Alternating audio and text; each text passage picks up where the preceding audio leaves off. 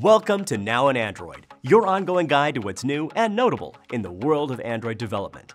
This week, we're covering Android 14 Developer Preview 2, new Wear OS app quality requirements, the release of the full Android Basics course with Compose, advanced layout concepts, and an intro to drawing in Compose, accessing composables from UI Automator, multi-window and activity embedding, TensorFlow Lite and Google Play services, and more. Android 14 Developer Preview 2 is now available, with additional enhancements to privacy, security, performance, customization, and more.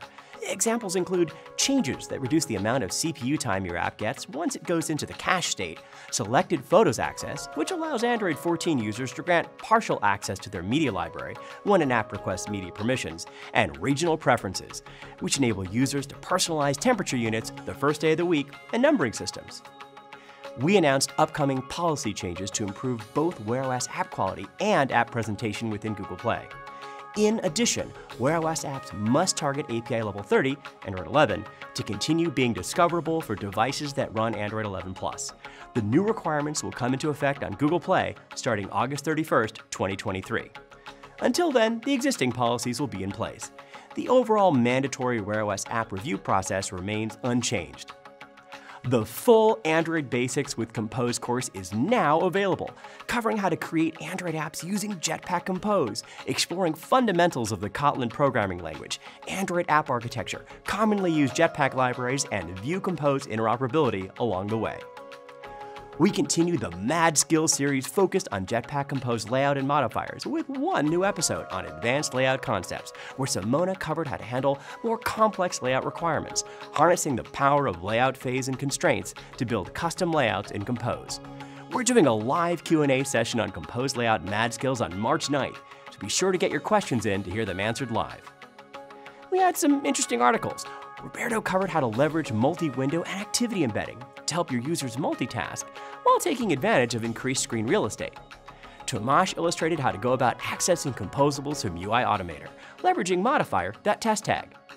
In videos, Luke covered new capabilities in Block Store, which is our API to help your users seamlessly transfer to a new device, such as a new key-value pair feature that allows you to save up to 64 times more data, along with the ability to pair binary packets with a key.